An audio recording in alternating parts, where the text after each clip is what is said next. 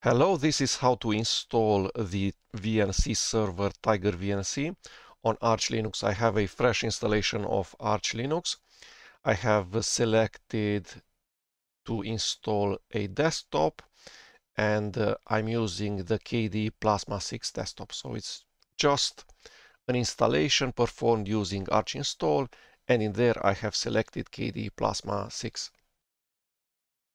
Let's log in. We need to connect to this machine using SSH. Become super user. Let's see if SSH server is installed. It's the command line. SSHD. So the OpenSSH server is installed, but the system the unit is disabled. Let's enable it.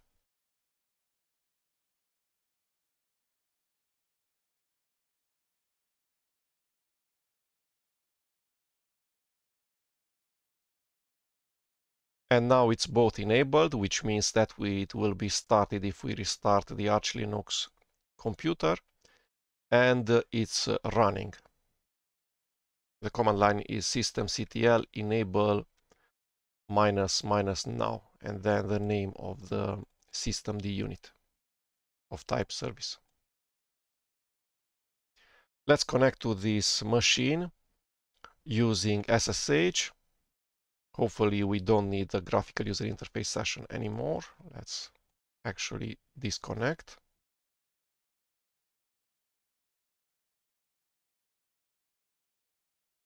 Let's find the IPv4 address of the machine.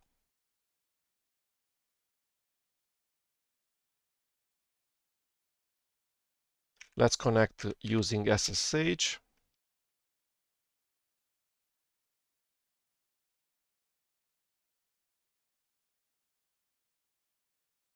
Yes.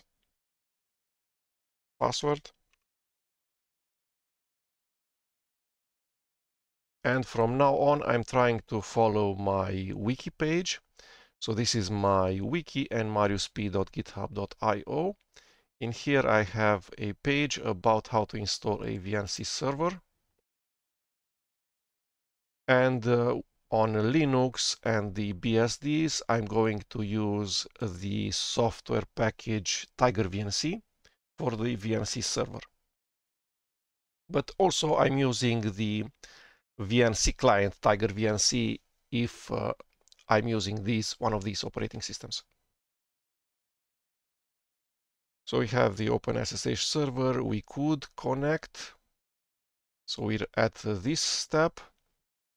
And now we need to find out the name of the TigerVNC server and then install it.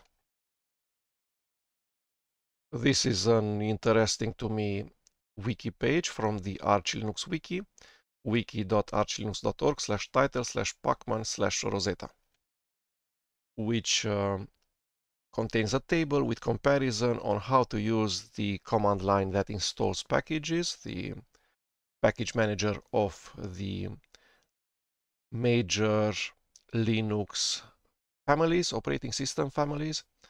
There's the operating system Fedora Red Hat, the operating system family Arch Linux, the operating system family Debian Ubuntu, and then SUSE, OpenSUSE. So we want to search for packages, apt search, and for Arch Linux pacman -uppercase s, lowercase s. So let's use that. And we want Tiger.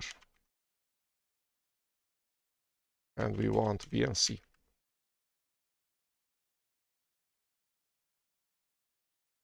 Arch Linux doesn't split source packages that much. So maybe TigerVNC contains everything that I need. Probably also the server parts and the client parts. So let's install.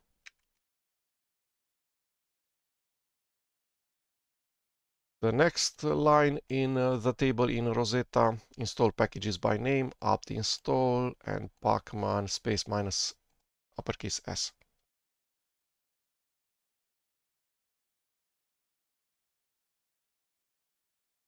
I have just installed, so I have done minus SIU, hopefully.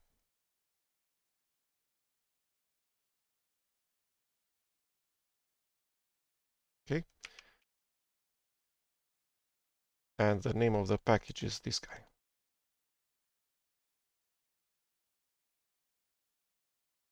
FLTK is the toolkit that's being used in order to show graphical user interface by the TigerVNC client package and probably also by the server package.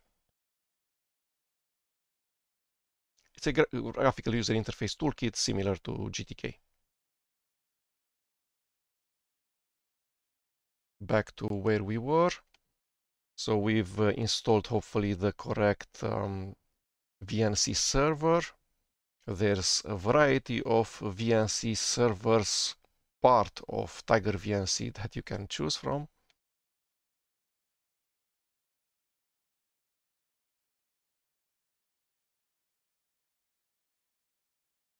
We can just start the VNC server.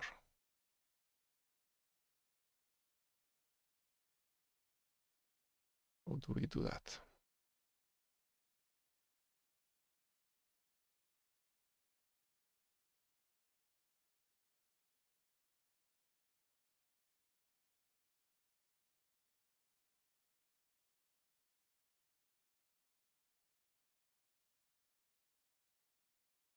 Let's see with VNC password.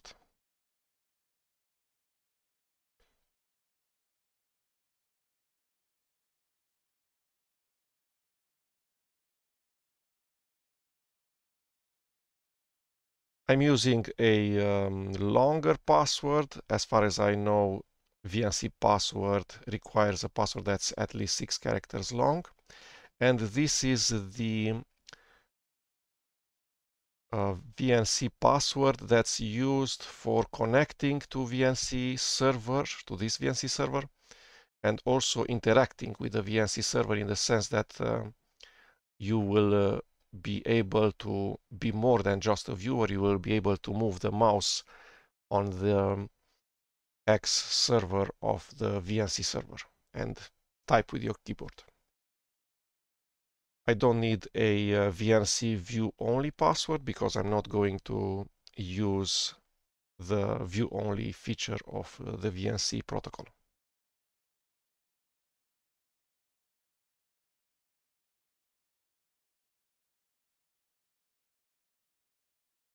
Let's see where we're at. It says that's creating an X11 session in here and in here. It's starting the default session Plasma X11.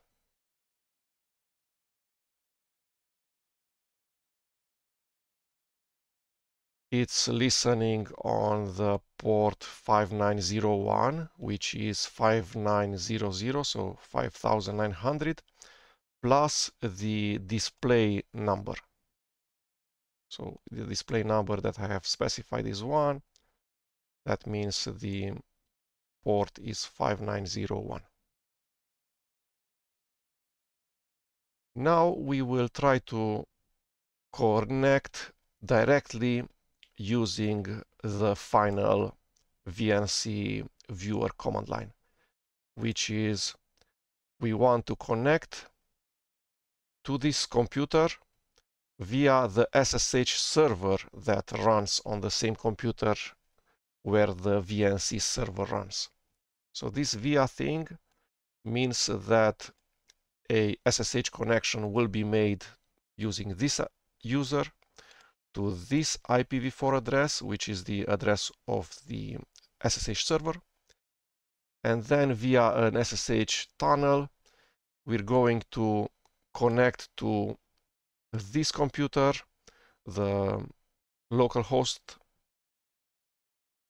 network interface card on the server where Arch Linux is installed and where the VNC server and the SSH server run, and we're specifying this port. So let's see that. Let's have a second console. So the above console is for the VNC server. Below is the VNC client. I'm on Kubuntu 24.10. I have already installed the VNC viewer package, the client VNC app from TigerVNC. Let's prepare this command line.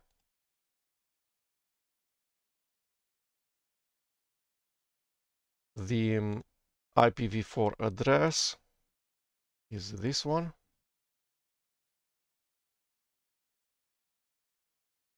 We need to change the SSH server IPv4 address.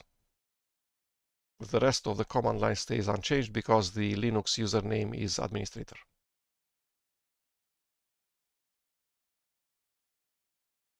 Asks for the SSH password of the user administrator on the Arch Linux machine.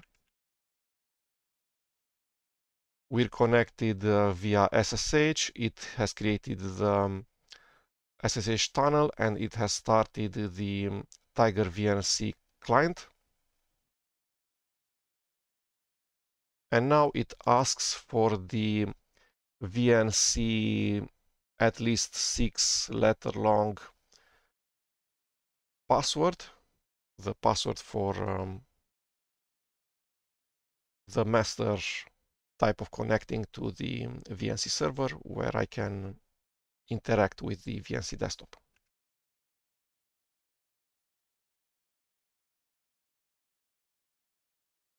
And that's it, because only one X11 session probably was installed by Arch install when I have installed Arch Linux. Only the Plasma KD Plasma 6 X11 session is the only X11 session.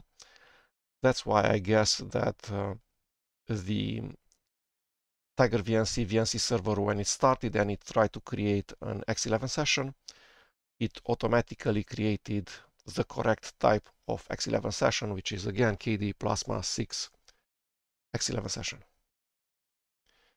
And that's about it. We could connect correctly to the correct X11 session. We can use all of the features of the VNC protocol, which means I can resize this window, the TigerVNC VNC client window, as I want. That will tell the VNC server to resize, and that will tell the X11 server to resize. That will tell the KD Plasma 6 session on the Arch Linux machine to resize, such that no stretching is being performed. We can actually look at the resolution. So it's this strange 1008 by 958 pixel resolution. So this is exactly what I want, because I want to use the web browser on the host machine, on the machine where I run the VNC client, and the remote machine where the VNC server runs. I want to use it for other purposes, for programming, for editing files, for, I know, doing container things. I don't really want to run the web browser also inside of the remote Arch Linux machine. This way I can have this machine use less random access memory. Let's see if copy paste works correctly, both directions. Let's copy this thing. And it does. Let's copy this thing. Let's copy it to the text editor.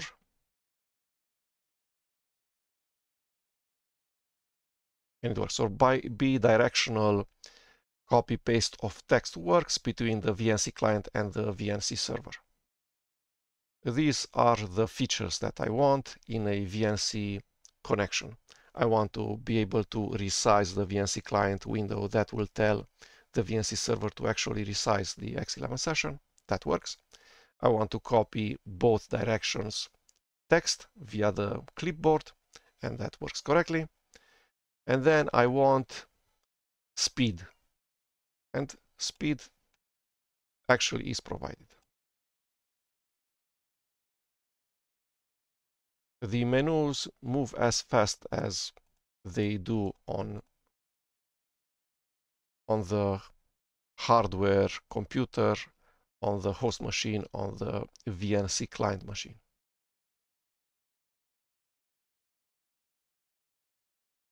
Everything's as fast and as snappy as I need it to be. So this is it. This is how to install the VNC server TigerVNC on a fresh installation of Arch Linux with KDE Plasma 6 desktop, including the X11 session. I have run just 3 things.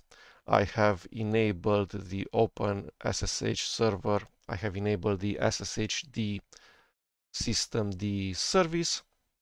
This has allowed me to connect via the SSH protocol to the remote computer. In there, I have run VNC password in here. This has asked for a master VNC password, at least 6 characters long. And then I have just run the command line VNC server /1, which has started an X server. The desktop VNC index is 1, and that has started the desktop with the correct session key, the Plasma 6 X11 session. And then from the VNC client machine, from the host machine, I have run just one command line, this long one.